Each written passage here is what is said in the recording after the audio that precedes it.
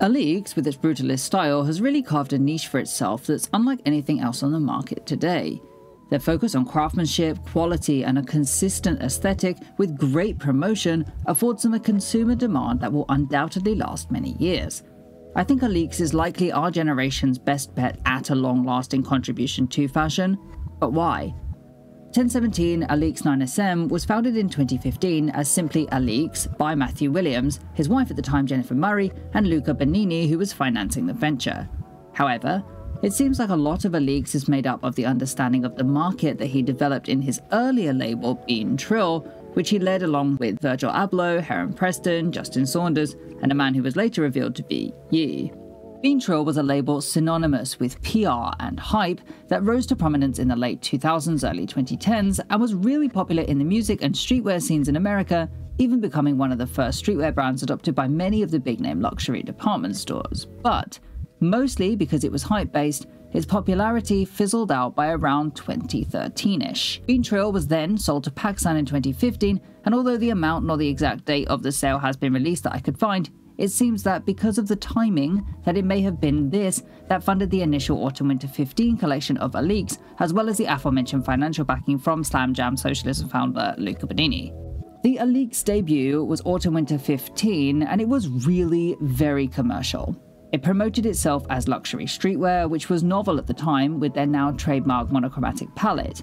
And although these pictures are beautiful and the clothing is nice, there's no major visual differentiator in the product.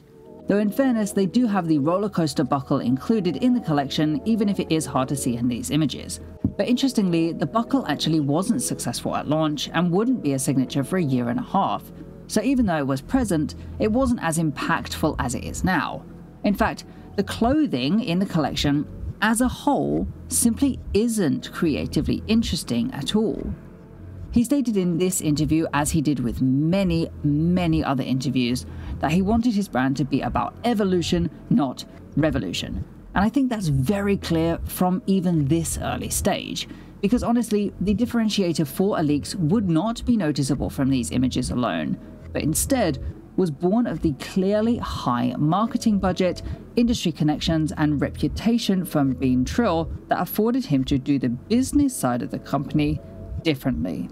However, despite him having really great connections, following the founding, which was in July, there actually wasn't much buzz around the brand that I could find, until they had these two videos produced by world-famous photographer Nick Knight. These were promoted on Show Studio on the 1st of September later that year, along with a launch party and PR articles on sites like Vogue's on the same day.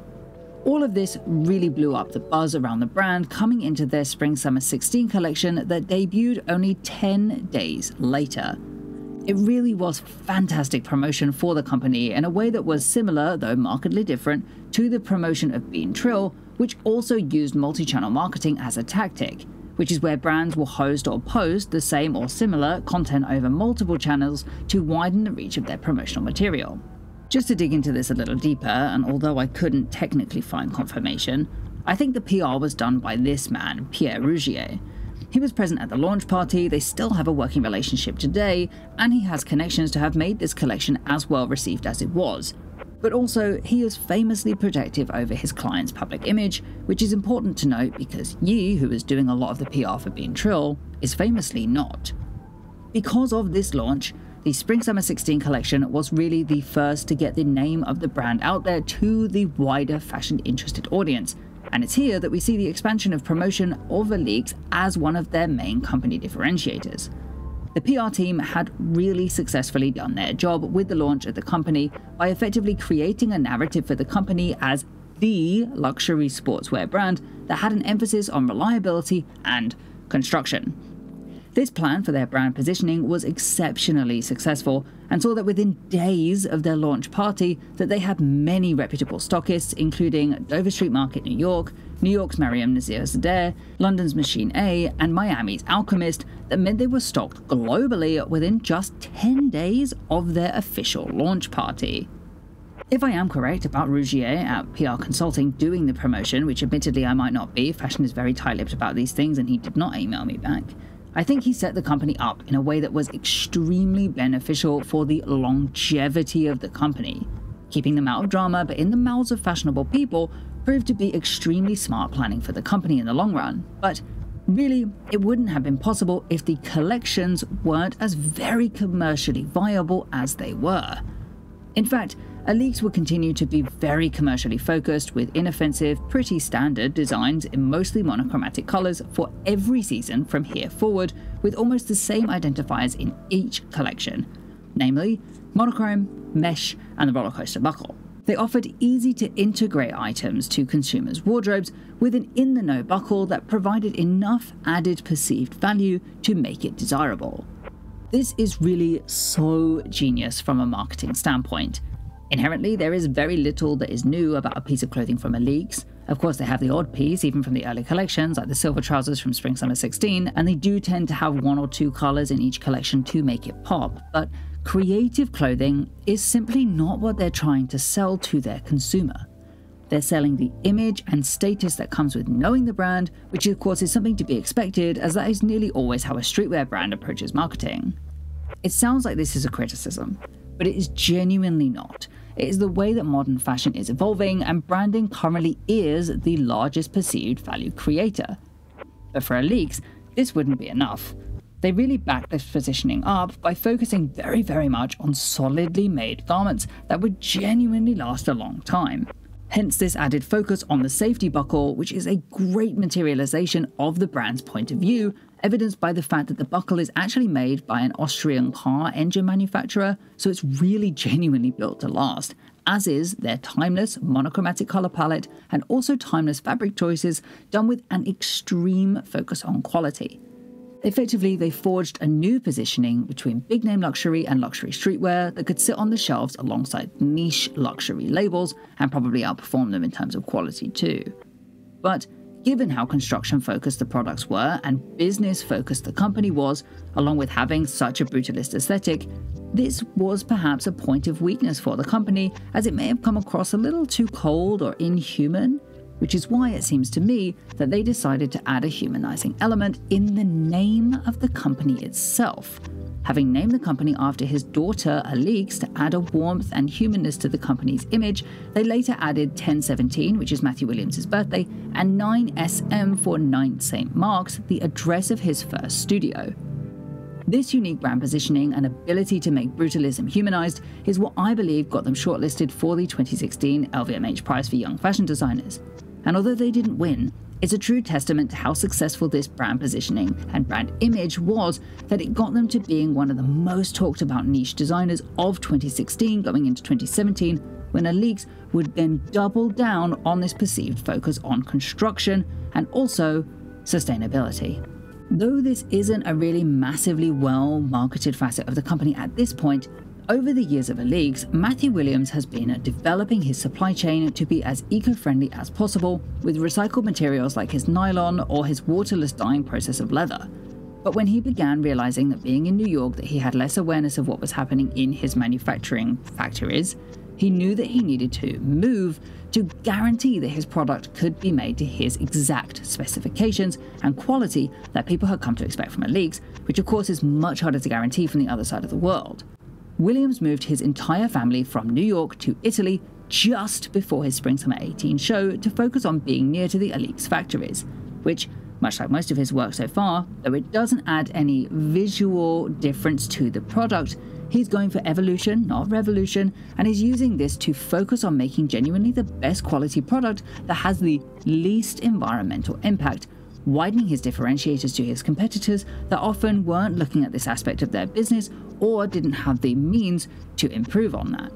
This personal ethos he took forward to his collaborations as well, with Nike in June 2018 adopting the leather dyeing practice for his collab, and to Macintosh in Spring/Summer 18, who already made clothing genuinely made to last a lifetime. In fact, with this knowledge that the company has focused so heavily on quality product over hype, Alyx has crafted a narrative that they are our generation's go-to for clothing that is both desirable, timeless, and will truly last a lifetime. This mirrors the early days of many of the big-name designer brands that too started by making the best of their speciality and became known for that without the pressure of the current fashion system that is largely based on self-cannibalizing. He talks about it in this interview in more depth, though he also emphasizes that for him to be able to get to the level where his company is able to defy the industry standard of seasonal timeframes that encourage self-cannibalism, he needed to grow his business. This he would do through his connections, namely with Kim Jones, who through introducing Alyx in his debut Dior Spring/Summer 19 show could offer his company exposure to a wider audience that potentially could help Alyx achieve their goal of scaling. And though Kim Jones' debut at Dior was released to mixed reviews, as I said in my recent Dior video, the real star of the show were the collaborators, which of course makes sense as Kim Jones is really known for his collaborations. The Alyx roller coaster buckle, some plain, some given a slight redesign to include the Christian Dior acronym CD, was heavily used throughout the collection on most of the accessories in the show, and so it was a huge breakthrough for the brand. Having Dior replicate almost exactly Alyx's work not only validated Alyx as a luxury purchase, but brought so much more attention to the label and the extreme level of quality on which he's grown the company, which along with the Nike collab was also a huge success for Alyx's popularity and saw their brand equity increase greatly. So, Dior used the Alyx roller coaster buckle in their collection on accessories. But it's also important to note that prior to this, the Alyx biannual collections had also been developing slowly on their own accessories and had recently added bags to their product offering, which actually didn't sell well in the beginning, as he mentioned in this interview. They began both with leather and fabric bags in Spring 17, but then hugely pulled back the bags to only one in Autumn/Winter 17, which was their debut of the harness bag, before their move to Italy, which saw their bags make a huge jump in quality for their Spring 18, in which they debuted their now hugely popular crossbody bag that became a real staple of the company following the Dior collection that directly affected awareness of the Alyx bags in a positive way. In this time, Alyx saw revenue double year on year until 2019, when they were making tens of millions in turnover, and truly everything with the company was on the up and up, coming into the Spring/Summer 2020 collection when they would innovate once again in their supply chain. For 9 items in the collection, Alyx would launch a blockchain system in which each part of the manufacturing process would be documented and made available to the customer on purchase. The supply chain is extremely complicated, but this simplified diagram from Vogue allows us to see what kinds of stages Alyx registers to the QR code that we can see. I went to Google to find a code to scan to see how in-depth this is for myself, and though it took a really long time to load, it was then unable to tell me that this picture was inauthentic. I don't know whether that's because it timed out or whether the code was actually inauthentic, I really don't know. So I went to a store that carried Alyx to check it out for myself, and actually I couldn't find any single product with the tag. So I assume it really is still very limited, but it's certainly a step in the right direction into having transparency in fashion, which has been a talking point for many years across the market. Therefore, potentially, this puts the brand in the right light if, from what I've seen on Google Images, is included, which is, I think, all the steps in the supply chain, the country in which it was manufactured, and then more details about each step as well. Obviously, this makes Alyx look really good if it does go onto more products, but blockchain is famously hard to integrate for fashion because components to a product can come from so many places. So it's really no wonder that they only launched blockchain for 9 products, especially considering he doesn't own his own factories. Though they did say back in 2019, when this debuted, that they were looking for expansion on this idea. I just haven't been able to find information on how that has scaled, unfortunately. Though I obviously do hope it has, and actually if anyone has a product with a QR code that I could scan available, I would love to see what it looks like, honestly. Or maybe Alyx would be kind enough to send me a QR code and I can make a short about what it actually looks like to show you guys. Interestingly though, this is yet another way that Alyx has added value to their products without the need of actually changing the product much at all. They have, unlike countless other brands, decided to innovate constructionally and technologically instead of, this is a bit of a harsh word, but creatively. Really, you could definitely argue that innovating in this way requires creativity in the business sense. It's just that the product itself has slowly and minimally changed throughout the years. This, of course, is not to say that the Alyx products aren't visually appealing. Quite the contrary, he's one of the leaders in bringing techwear to popularity, and he wouldn't have been hired as the creative director of Givenchy if he wasn't a genuinely talented designer. But because they have been looking towards evolution and not revolution, it meant that the innovations and revolutions came from the business side of the company, the technological side of the business, the constructional side of the business. I really appreciate this change of perspective on luxury that changes the focus to the function of the product, not the form. But yet, it doesn't ignore the form either. Which brings us to the Autumn/Winter 23 show that just showed a few hours ago. Throughout this video, I explained how Alyx has been growing to create a very solid base for themselves with quality product and reliable clothes. Autumn/Winter 23 has been so exciting, specifically because it did not do everything that we were expecting. They announced yesterday that they were collaborating with Mark Flood, who's an American interdisciplinary artist known for his dystopian punk-informed sensibility, and I knew from that point that this Alyx show was going to be unlike anything we've seen before. The collection was easily the most experimental, exciting show we've seen from the brand so far, not only because they developed so much on the design that we would usually expect, almost being completely something new, but because they've done it in a timely manner. They have a foundation to build on, and they're now able to experiment with that foundation in a way that's exciting to see.